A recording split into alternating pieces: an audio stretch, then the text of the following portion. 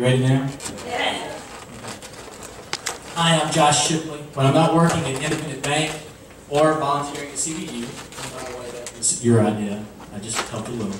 I also have been appointed to the Shelby County Historic Commission. And I'm going to take you on a 3-mile guided tour of historic markers in downtown Memphis. Here's our map. You can see we're going to kind of stay around Union, Main, Bill Street a little bit. There are a lot of markers downtown, so we have a lot to choose from. But I didn't want to do this alone. That would be boring. I wanted to go with my family. And this is what I thought would happen when we went on this trip. We'd have a great leisurely stroll. We'd see Bill Street. It's Walkin In Memphis. I'd have a tape measure, which I left at home so I could be 10 feet. And my son would sleep. But that probably wasn't going to happen. When I asked my wife to go, I wouldn't think about the fact she's 8 months pregnant. Probably wouldn't want to walk 3 miles. My son hasn't listened to me in 2 months and runs faster than me. So he'd be hard to keep straight while we're out and around. So we decided to go to the farmer's market first. First weekend it was open. Let him get his wiggles out a little bit. Play with the dogs. And we saw our first marker. First marker was for the first telephone in Memphis, Tennessee. Obviously the site doesn't exist anymore, but those markers there to tell you about it, right? As we were leaving the farmer's market, Sam had to pee. We didn't have him in a diaper. We were supposed to be over here. We're in a car going somewhere around in here. Somewhere around here, my wife made a comment about the wisdom of having a diaper. I made a comment back about peeing second. She said it wasn't time to have our child arrested for indecent exposure, so we ended up in Midtown. As we were going to Midtown, we thought maybe this project's doomed to fail. But then we saw New Lynn's Garden and world-famous steak cheese. Didn't have time to stop and eat, but I want to go there for lunch. Anyone who wants to meet me there, let's see just how world-famous the steak cheese is. And we decided that we need to change the title. So now I'm Clark Griswold, dragging my family along on a vacation they don't want to take, and we're just going to have some fun, right? So if we get a chance to take pictures of markers, hey, we'll take pictures of markers, right? Well, Sam decided that he had peed and he wanted to fall asleep.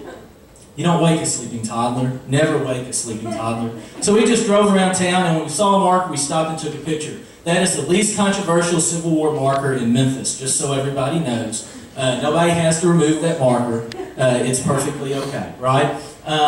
Lots of churches downtown, and as we were driving, this is really, kind of on the far side of downtown, but St. Peter is really close to the original site for Christian Brothers University, or CBC, right? So I couldn't come here and not have a picture of CBC, and it's a great day at CBU, right? It's a great day to eat late, right?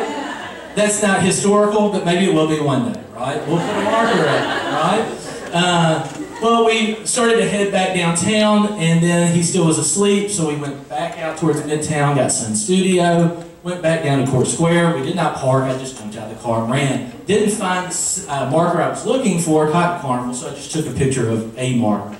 Then we realized we had a stroller. We could have been walking all along with our child sitting in the stroller. So we parked at Fun to Park. It is fun to park. And took a picture of a shirt that we bought at the Cotton Museum, and it was 100% cotton. And then I love this. My next Ignite presentation is going to be if any of Cora James' psychic predictions came true. We have a marker for psychic predictions downtown, and then my pregnant wife got hungry. We needed food, so we went to Allo Pizza, which was wonderful, by the way. Sam had his first cannoli, and as we were sitting there, a trolley went by, and we realized we'd never taken him to see the Peabody Ducks or on a trolley ride. So we decided to go over to Peabody and see the ducks. The ducks are actually as wild as my son.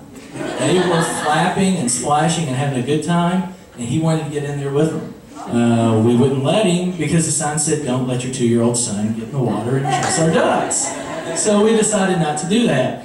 And we left and went on a trolley ride. There he is waiting patiently for the train, and then he pointed out a sign, First Tavern, right? No, he didn't point that out. I found it, thought it was very important. I know I didn't tell you a lot about mile markers, or I'm sorry, not mile markers, the historic markers. But I got a couple in there, right? There's Piggly Wiggly. That's not downtown. That's Cottontails, East Memphis. But my wife said we had to go because we're having a girl. She needed to buy something, right?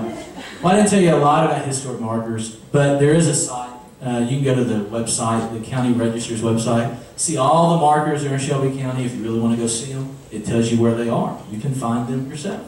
Thank you.